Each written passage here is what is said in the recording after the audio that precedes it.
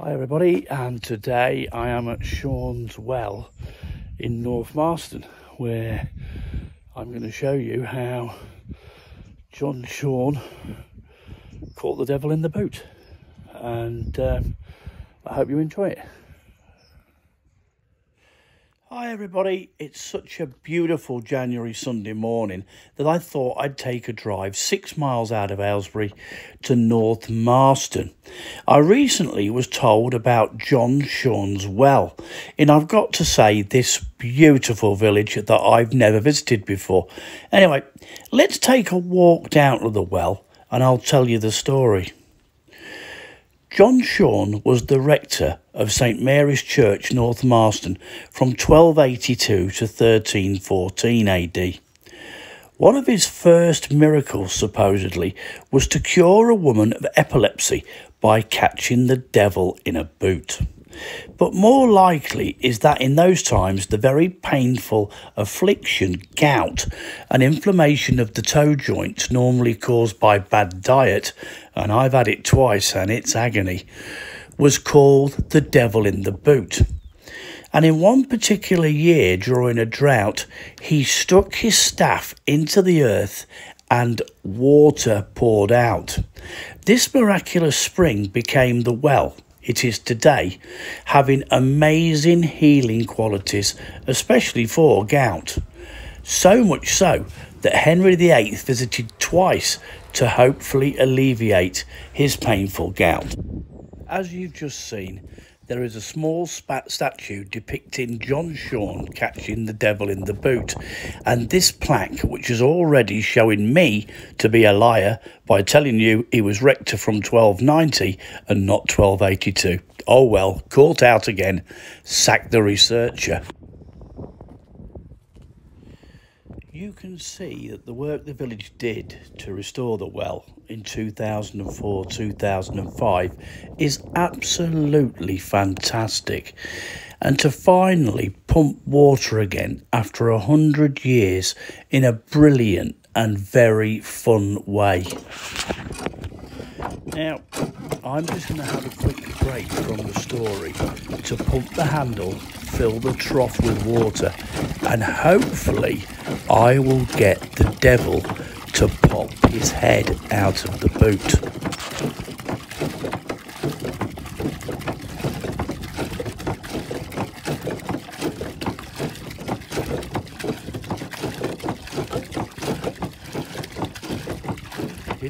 Well, that was harder than I expected, holding the camera at the same time, but at least it was successful.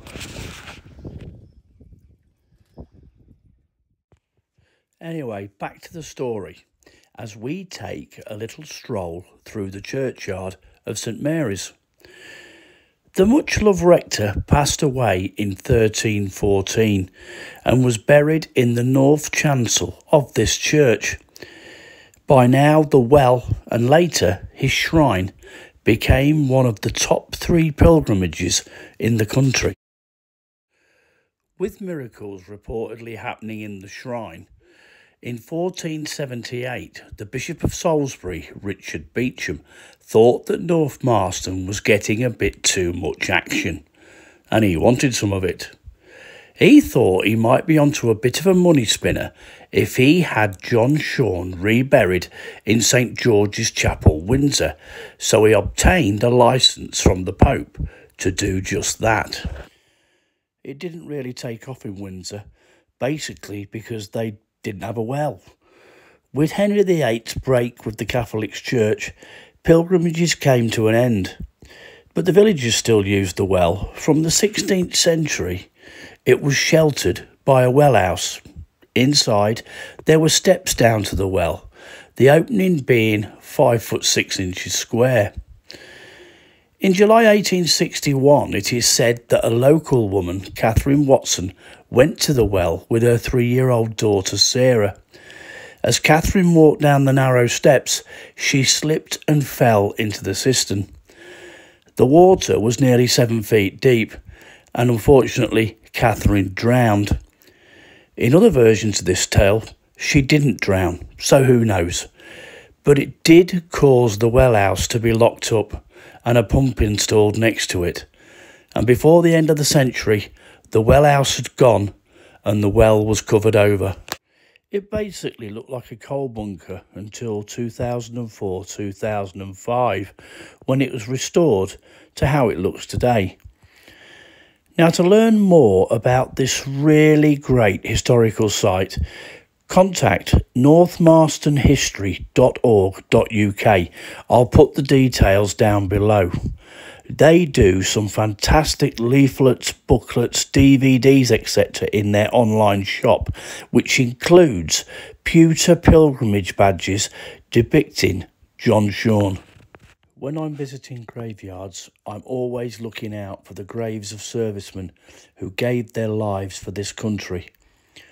This grave is of Private J. Gowen of the Oxford and Bucks Light Infantry, who was killed on the 29th of November 1917. Thank you, Private Gowen. And over here in this lovely part of the churchyard is Private A.B. Cheshire of the Buckinghamshire Battalion of the Oxford and Bucks Light Infantry, who died on the 15th of November 1916, aged 21. Thank you, Private Cheshire.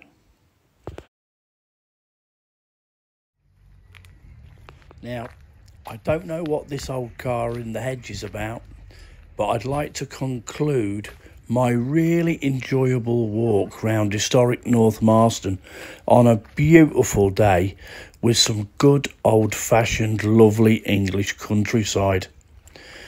And now it's time for a fry-up, so see you again soon. If you enjoyed this, please subscribe, ding the bell for notifications of future videos, and a thumbs up really helps. And thank you so much for watching.